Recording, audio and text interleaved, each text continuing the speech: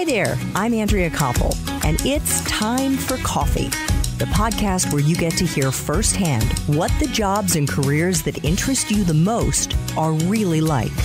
Hey there, Java Junkies. Welcome to another K-Cup mini episode of Time for Coffee. By the way, K-Cups come in 3 sizes, single, double, and triple shots, or roughly 1 minute, 5 minutes, or 10 minutes in length. So if you don't have time to throw back an entire caffeinated career conversation, these K-Cup mini episodes of T4C can give you a quick caffeinated fix, whether you're on the go or you only have a few minutes to binge. So grab your mug and take a chug, because it's time for a caffeinated career double shot K-Cup with my guest, Fatima Doman.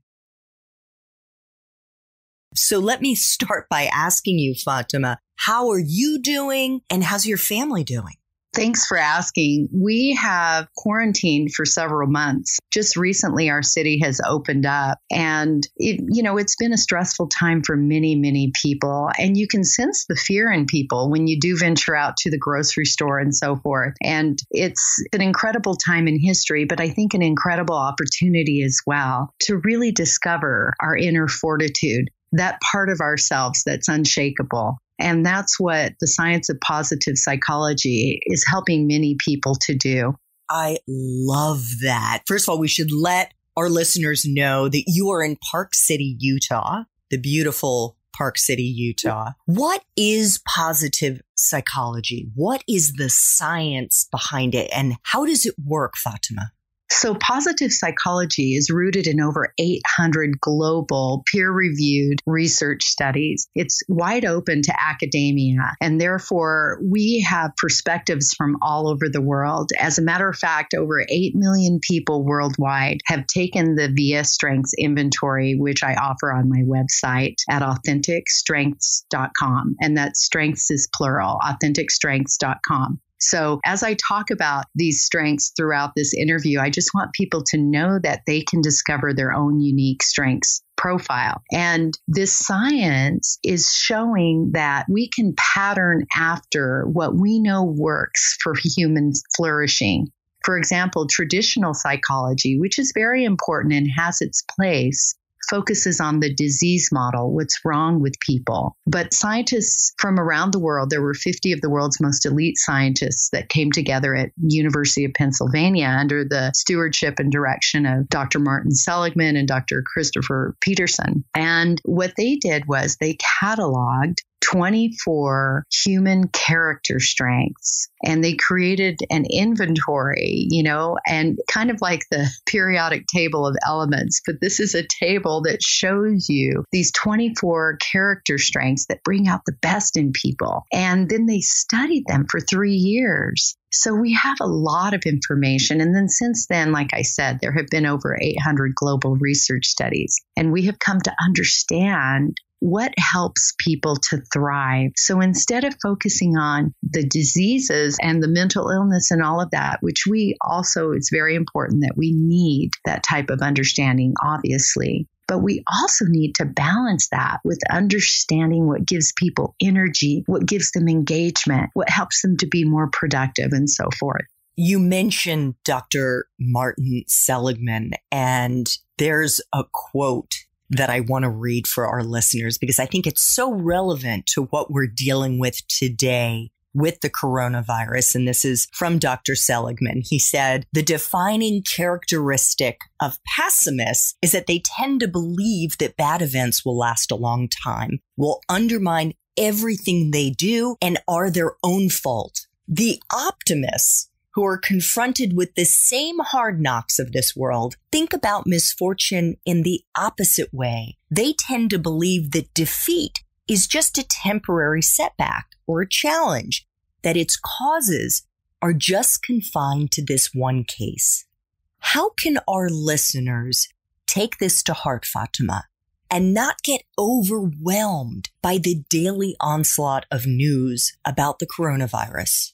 Well, actually, hope and optimism are one of the 24 character strengths. And one of the things that I write about very often in my book, Authentic Resilience, but also I'm a contributor at thriveglobal.com, which is a great website for resources on well-being. So what I write about in those venues is that we can build any one of our character strengths at any time. And especially right now during this coronavirus, the strength of hope and optimism is a strength that we would probably want to focus on. And we know also from recent research studies on building resilience that there are some strengths that are more highly correlated to building resilience. One of them is bravery as well. So, cultivating our bravery. And by the way, me personally, bravery has been rather low on my list. And over the past couple of years, I've been intentionally working on raising bravery. And it's a good thing because it has helped me as this coronavirus has come about. That's one of the strengths that I'm drawing on. And there's also the strength of spirituality that is very correlated with building resilience and overcoming adversity. And we're not talking about religiosity at all here. We're just talking about a sense of meaning and purpose. So people who can connect to a sense of meaning and purpose in their lives, especially during this time of the pandemic,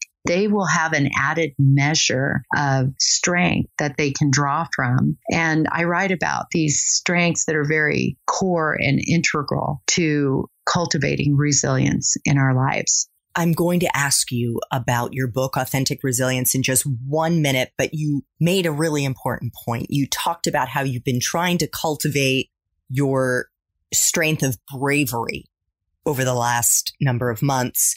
The fact is, we have, as Fatima mentioned, 24 strengths that have been documented by Dr. Seligman and others, and all of the research that Fatima also referenced.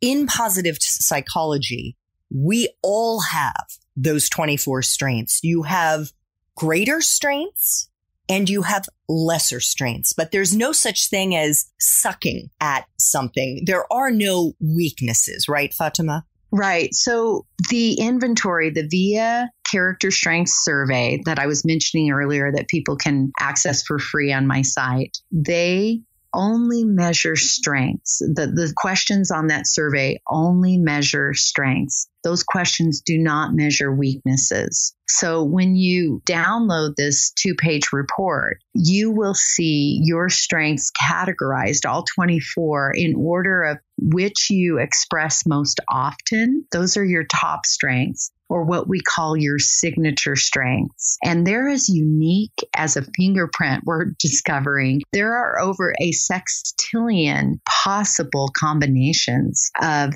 these 24 character strengths and the degrees to which people express them. So each human being is very unique in the way in which they express their character strengths. So character strengths are that part of us, the highest and best part of us. What is most noble about humanity, right? So of the character strengths, there are strengths like teamwork and leadership and love and kindness and forgiveness. And like I mentioned earlier, hope and bravery and zest and gratitude. So these 24 character strengths, we often refer to them as comprising what we call human goodness, not in the moralistic sense, but in the sense of contributing to what psychologists call the good life, a life that is satisfying and fulfilling and that also contributes to others.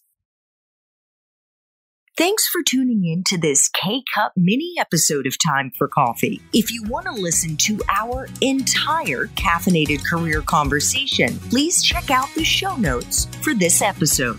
Thanks so much for listening to Time for Coffee, where the professionals in the jobs that most interest you always have time to grab coffee 24/7, no matter where you live. I have one quick favor to ask you. Remember to rate, review, and subscribe to Time for Coffee. Thanks so much.